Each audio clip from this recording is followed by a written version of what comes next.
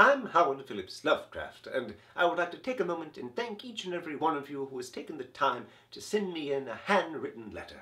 It's always very heartening and humbling. I would particularly like to thank Mr. Seamus for sending in these delightful carvings. I shall treasure them dearly. Today's question comes in the form of a letter from a young person who's curious to know just what I think about the children's adventure comic book series known as the Sandman. Now, if you're unaware, these chronicle the adventures of Morpheus, the king of dreams, as he gets into various shenanigans and hijinks, all while trying to navigate his rather perilous family situation.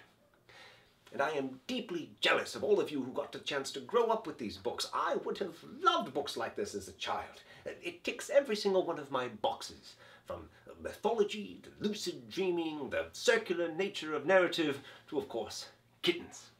But that's not all. Mr. Gaiman has the remarkable skill of not talking down to children, but treating them with the respect they deserve, even as he teaches very important life lessons, such as the power of narrative, the danger of desire, and of course, to keep far, far away from motel conventions. My one hope, though, is that at some point Mr. Gaiman will break out of his comfort zone and perhaps one day decide to write a book meant for adults. As always, I'm Howard Phillips Lovecraft. Thank you.